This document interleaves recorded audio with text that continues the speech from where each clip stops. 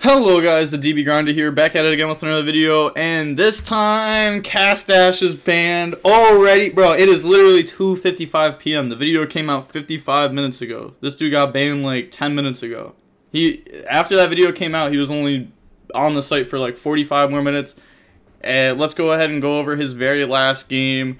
It's going to be pretty quick. And that's what he said. Well, it's just ironic. I was just watching a DB Grinder video about you, and everyone was just following him around. Like, he already had 10 watchers, and they're not even high rated. Like, I literally said, this dude cheats, watch out. And then he said that, and I was like, nah, that's crazy.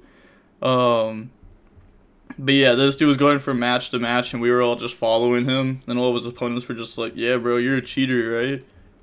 And he said you tried to change shifter to judgment. But yeah, it just goes ahead. Shifter to judgment. He did try. It's in the video. But yeah, like, look at this. Like, he just plays. You know, his opponent opens no hand traps. He opens horn needle. So it's obviously just a game. Like, Flounders definitely just wins game one. Yeah, they just scoop.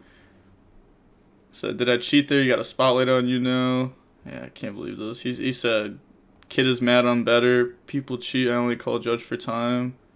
And that's crazy. I was talking bad on Kitty. Literally, once he talked bad on Kitty, yeah, I was like, whoa, don't hate on him like that. And Elijah was like, come on, we do not tolerate hate. Not on Kitty. Kitty's like the best judge on DB. And then we go ahead, you know, they win that game, they scoop. And then game 3, he opens this hand, they open that hand. You may be like, why did he leave? That doesn't make sense. He got frozen middle of the game.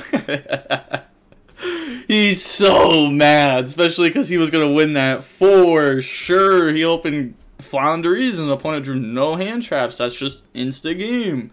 And yeah, but he got frozen there. He's off DB now for the time being, at least. I don't know how long he's frozen for. Like, we can't see that, or at least I can't see that. I'm not a judge or anything. But yeah, this dude literally registered November 19th, 2022. And he's been trolling non-stop every single day doing judge calls. That's probably how he has, like, most of his wins, is just by, like, you know, getting into a judge call and people leaving. But he's banned, thank God. And the John Jones arc is coming next. That's all I'm going to say. The John Jones arc is coming next.